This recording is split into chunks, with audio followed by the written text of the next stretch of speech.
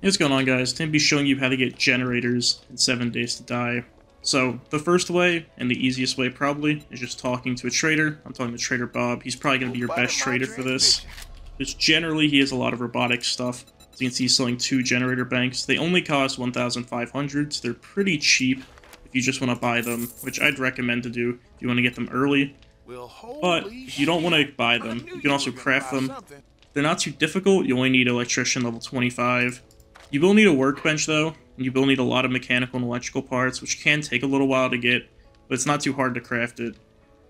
But you will need a workbench first, and the rich electrician level 25, so if you don't have either of those, it might just be a better choice to just talk to Trader Bob or another trader to see if they have it. And yeah, that's about it. If you guys like this video, make sure to like and subscribe. If you have any questions, let me know down in the comment section. Thanks for watching.